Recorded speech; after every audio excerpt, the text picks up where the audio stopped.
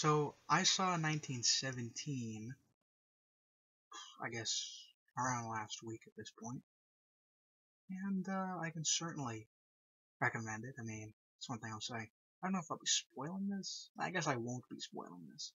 Now, this will be free of spoilers. No spoilers. This is just a recommendation. So I'll say I liked it. I thought it was very good. I thought it was very historically accurate. They're very, I mean, I thought it was light on the whole, diversity stuff. I mean, in terms of it, you have the problems of, well, I mean, you had like, what did I count?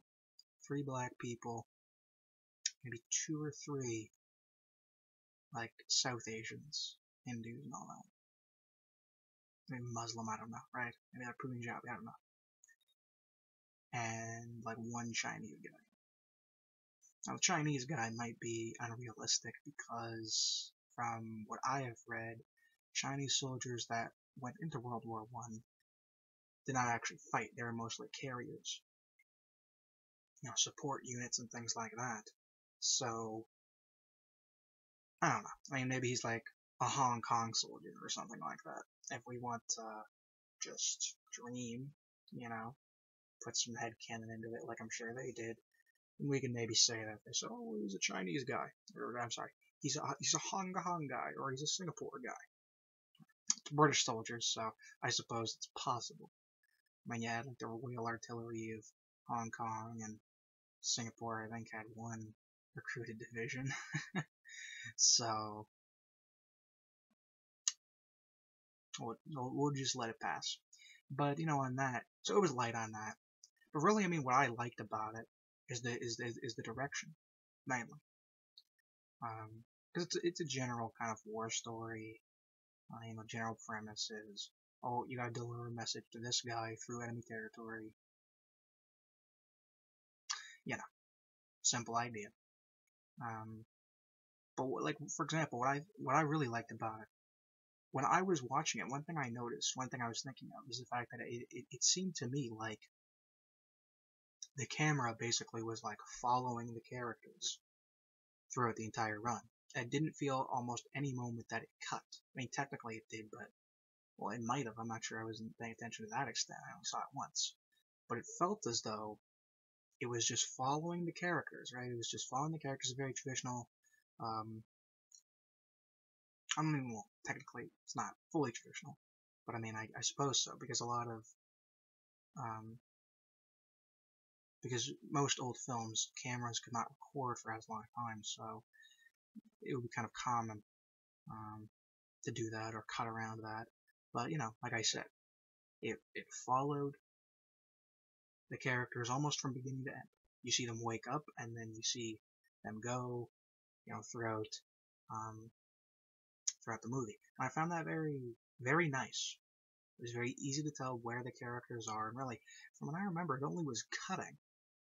I mean, it did cut. I think in a couple dialogue scenes it cut, and other than that, I only believe it cut when, like, the character was knocked out or something like that. But that was very nice. It was very nice how that was. I found that very enjoyable. Action scenes were good. Not overly edited or anything like that. Like, good firefights. And I did find the fights enjoyable, but I think they were mainly good, or they mainly felt as good as they did, mainly just because of the music, because I thought the music in the movie was excellent. I thought the music was very good. I can tell you several key scenes, but, whatever. This is just a recommendation. Because I don't want to spoil it for you, because it's exciting. It's exciting, and it got me pumped, and I was like, oh, it got me into the mood. It got me into that time. I found it very good, very enjoyable, for those reasons. I didn't feel it overacted things, minor things like diversity. I didn't feel well overplayed at all. It was there, but plot is fun. I'm not sure if it's a realistic kind of thing. I haven't researched that, which I should, but I don't know if that's actually a thing that happened. May have happened. Yeah. But, I found the acting good. I found the general plot fine and serviceable. But mainly it's just the execution there. It's mainly what it is. It's mainly the execution, right? It's not the most unique idea. Some World War One movie. There's no limit to World War One movies. It's just the execution, right? Like the music, the way it was used to increase, the ambience and effect and impact of scenes. Acting was good. Acting was good. Yeah, it was good. I really don't have much flubs to say with the acting. The guy at the end, I'll just say the guy at the end, I won't specify. I feel like he is kind of, I mean, he only shows up for a very brief amount of time, but I was kind of off-put by his performance a little bit. But that's okay. Main characters in the movie, good job. And they did a very good job establishing chemistry with these characters first off, and also they made me care. Made me care about these characters. And as things went, and it's World War One, so it's kind of brutal. I was feeling for him. I was really motivated in that movie. I love the ending. And you know what? The ending. I'll just kind of describe my feelings about it without trying to spoil what it is. But a monologue came into my mind, and I just said, "Now these wide open plains we in Europe have battled across for 1,000 years and more, and hopefully at the end of this slaughter we may have some days of proper peace. Peace without abuse, peace without question, peace without decline, just in enjoyment, just properness at the end." It's what came into my mind when I saw it, and I found it I very much liked it. And of course you can say it is it's a European movie. It's a white movie. And you can say that. And I very much enjoyed that.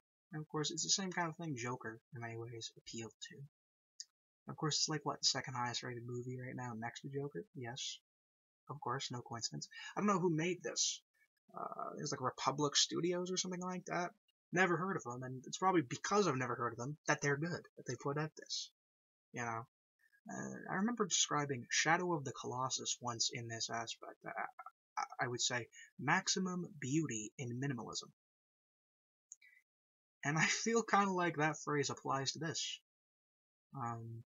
It has a simple objective, simple context, it just executes it sublimely, I must say. It's a very enjoyable product, and I recommend it.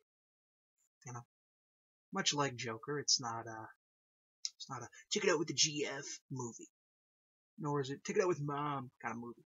Take it out with dad, which is what I did, or go by yourself and just feel it, experience it, or with the bros, right? That's what it's about.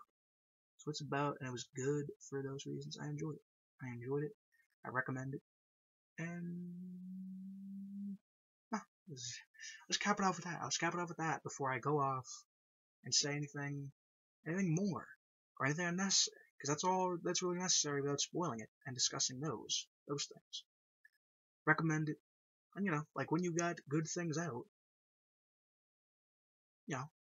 it's good to go to the theater, not only because it's a nice event for yourself or for others, but also because you're funding better content. You're voting with your wallets. In the case of it, this is kind of something we can legitimately vote for with our wallets. I know a lot of people don't like that.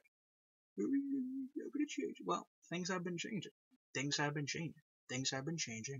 You have all this SJW blah throughout Star Wars and Marvel and DC and all this poop. And they've been losing money for it, and they've sacrificed money for it. And they're losing because we don't want. And that's why things like this and things like Joker are coming out. And they're coming out because you fund them. Because in the end, this is about money, it is. And though they want their propaganda out there, if they can't make money off it, in the end, they need to make that sacrifice. And those who do make proper content and get public appeal and thereby money out of it, and arise,